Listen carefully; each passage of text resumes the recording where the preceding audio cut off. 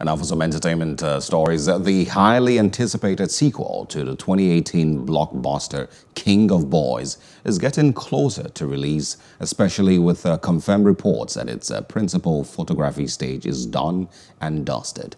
Director Kemi Adetiba announced that filming has officially ended on November 2nd after about 3 months on set. Adetiba hinted on the commencement of production around September 3rd with an Instagram post where she expressed gratitude for the cast of the project.